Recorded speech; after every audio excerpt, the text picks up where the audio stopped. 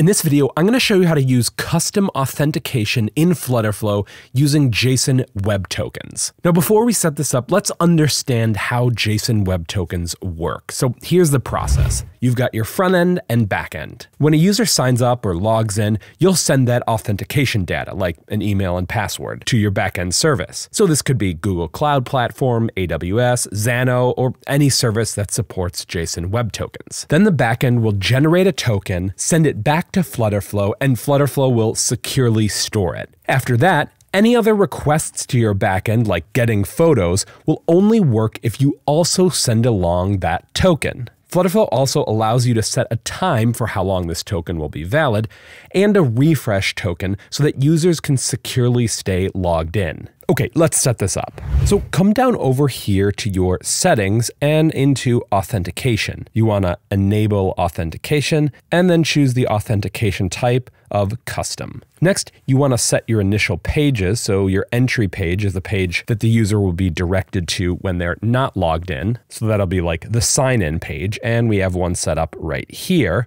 And then when the user is logged in, the page that they'll be directed to, and that's this logged in page that I've got right here. Okay, down here, we've got a few additional options. The first one is for persisting authentication sessions. This just means when the user closes the app and then opens it again, if they've been authenticated before, they'll be authenticated now. That is, their tokens will be securely stored on the app. This is great so that the user doesn't continually have to sign in every time they use your app. And this final option down here allows you to associate your user to a data type. Well, what does that mean? This is for if you want to store additional information about your user that you can use throughout your app. Things like a unique user ID or a first name and last name. And we'll set this up, but not yet, because I want to show you it when we actually encounter it when we're building out our auth. All right, so we're ready to start building this out. So let's come into our UI here and into our authentication page. And let's start on this Create Account tab right here. So we get into Get Started because we want to bind the logic there. We're in our second tab here, and let's add an action. I want to give ourselves a little bit more space, so let's open it in the Action Flow editor. So what do we want to do? Well, you might think that we just want to go straight for our authentication. And when we search for it, we can see our custom authentication, and we want to log in. But this is actually the second step, because remember, the logic is to send the authentication credentials to your backend service first, then we receive an authentication token back that we give to FlutterFlow. We would put that here. So first, we need to make a call to our backend. And remember, that can be whatever backend you're using. For this demo, I'm going to use Xano. So here in Xano, I've got all of these endpoints set up. And for the sign up one, we're going to use this post sign up endpoint. So let's go in there and take a look at it. It accepts a name, email, and password, and it's going to create an authentication token and then return it. Okay, great. So we're just going to need this endpoint right here. So I'm going to copy it, and we can jump back into FlutterFlow, and we need to set up an API call. So let's close this out for now and go into our API calls. And I've got this set up already right here. Then we need to set up our body, which I have already done with our name, email, and password. These are coming from variables, of course, because this will be dynamic data, because each different user that will sign in, this will be different data. So we have those variables set up here, and we're just referencing them here. So our value for our name is from a variable, and that variable is name. And let's go into response and test. Let's change it to Jane, and let's change Jane's email. And when we test it, beautiful. We get that authentication token back as we expected. Next, we want to come down here to our JSON path so we can save the path to this authentication token, because that's the token we're going to need to store securely in FlutterFlow. This is our JSON web token. So we want to add this JSON path here, give it a name. We're going to call it Jot, and save it. Beautiful. So now we're ready to put this call in before we do our authentication action. So we can come back over here. We can come back into our action flow editor. Let's add an action here. It's going to be an API call, and it's going to be our sign up call. We need to set our variables, that is, pass in those authentication credentials. And so we're going to want our name, we're going to want our password, and we're going to want our email. we're all binding those to the widget states in here. So we have first name and we've got our password. So that is password, and then finally our email. Beautiful. Now let's just rename our output variable so it's a little more understandable. So we're going to say auth response. Great. So now we need to change this order of logic right here because we make this call first and then get the token and then pass that token into our authentication here. So we can just grab this and we can cut this action and we want to paste it in here in our true branch. And that's because we only want this to happen if this call is successful. Beautiful. Now we're ready to bind these values. So we want to give it our authentication token, which will be from our action outputs. And there's our variable right there. Next, we want to say what from that response do we want this to be bound to? Well, it's part of the JSON body and a specific JSON path. That path is the one we already defined, our jot, and that's it. Confirm. Beautiful. Now you can see here that we've got additional information that we can set for our authentication action. Now, these two go together right here because you've got a refresh token and when the token expires. So here's what's going on. Normally, your authentication token will only be valid for a certain amount of time. And if you receive that time back from your server, you can set that here. Once you've gone past that time, then this authentication token is no longer valid. Well, that's kind of annoying, so you're just going to be randomly logged out. Well, no, that's what refresh tokens are for. If you have a refresh token, after this time has expired, you can use this refresh token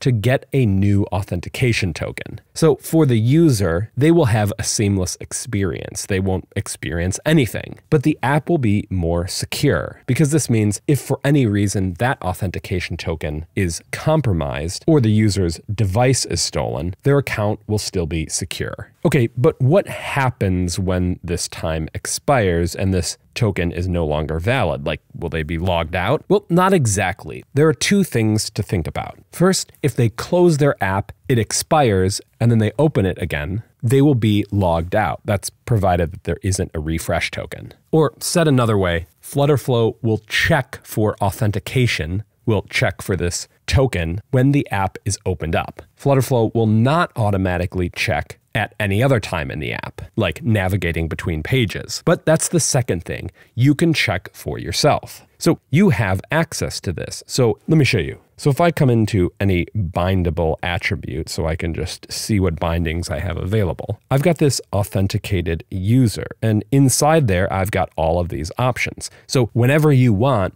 you can check if the user is authenticated. So maybe if you have an especially sensitive or secure page, you want to double check for authentication there. Okay, let's go back into our logic. All right, next, you can set a refresh token if you have one. We're not going to send it for this demo. Then you can set your token expiration time. This is a Unix timestamp, and we're not going to set this either. Next, we have a unique user ID. Most of the time, this will come from your backend, and you would set that from your call. We're just going to leave it blank for now. And then we get to set user data. This is for storing additional information about your authenticated user. So what happens when you click this on is that a user data type is created for you. And you can see this here, but I want to show you where this lives. It's in this section right here. And it's automatically populated with 3 fields that you can delete or you can add more fields to. So I'm going to add in a first name field, and it's a string, and create that there. And you can add whatever you want in there. So I'm going to go into my auth settings, and now we've got this user, and I want to set that field of our first name because I'm collecting that. So I'm going to come in here, and I'm going to grab that from our widget state.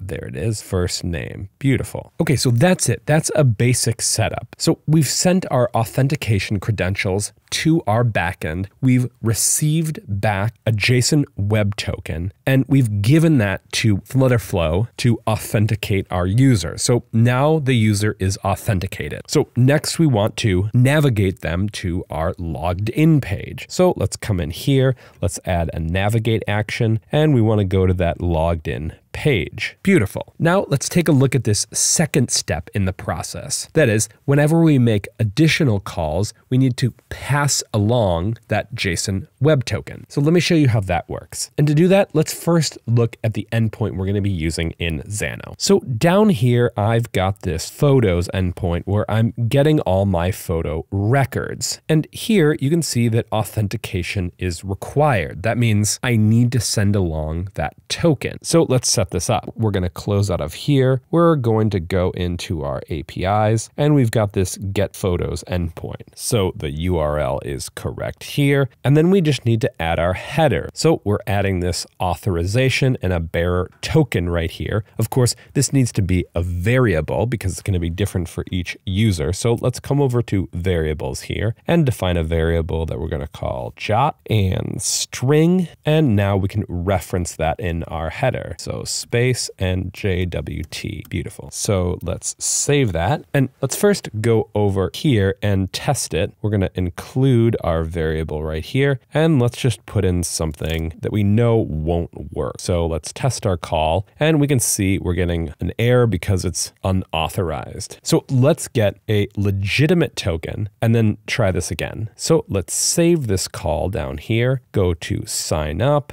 and let's go into response and test. Let's add in Jane E and test our call, and beautiful, we get a token right here. So I'm just going to grab this and go back over to get photos, come into response and test, and put in that token. Now, when we test our call, it works. Beautiful. And the same process is with all API calls. We need to define our JSON paths. I've already done that. I've grabbed this items, and you can see the paths we need are going to be the image and URL field just for this demo. Okay, let's go bind those. So let's come into our UI here, into logged in. We're going to come to this list view right here, and we are going to add a query. It's going to be an API call. It's going to be the get photos, and we need to set a variable that's our JSON web token right there. And we're going to bind that to our authenticated user authenticated token. Beautiful. Let's confirm that. And we come over to give these things a name and we call them photos. We're going to bind that to our response